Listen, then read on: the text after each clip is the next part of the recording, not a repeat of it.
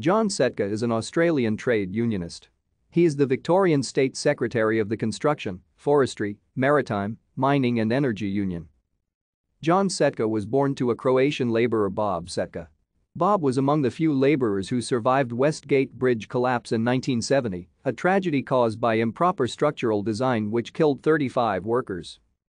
Setka began working as a labourer at the age of 19, where he began being involved with trade union movement under the Builders Labourers Federation. While in the BLF, he was mentored by the Victorian State Secretary of the Union John Cummins.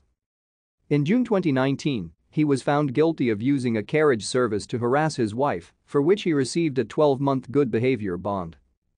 Setka's approach to industrial action has been controversial due to the pervasive power of the CFMEU over construction companies. In 2012, following criticisms, he unsuccessfully attempted to sue the then-opposition leader Tony Abbott for allegedly implying he is a union thug. In 2015, Setka encouraged workers within the rail, tram, and bus union to strike during the Australian Football League finals to use finals fever to their advantage in their bitter industrial fight with Metro trains and Yarra trams. Thank you for watching. Like and subscribe if you would like to view more of our videos.